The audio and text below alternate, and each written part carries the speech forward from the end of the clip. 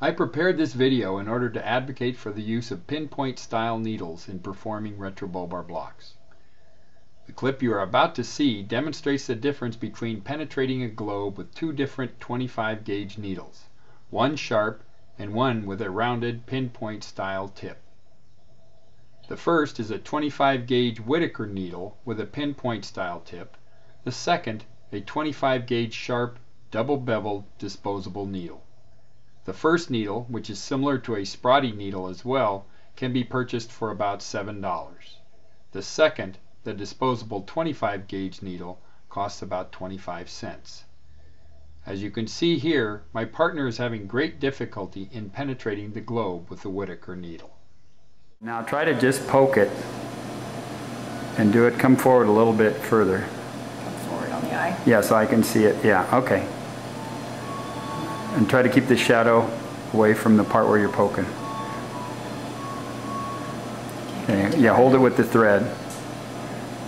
It's not mine. Okay, well you're going to have to press hard. Do you want me to go into it actually? Yeah. Okay. Put your elbow on the thing to stabilize yourself. And then I want you to poke it. Get your shadow, you know, I don't want it to be in shadow when you poke through. I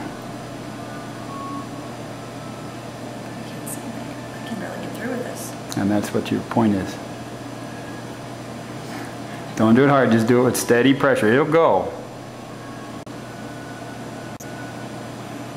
Okay, stop. Now come back, put the 25 gauge sharp on.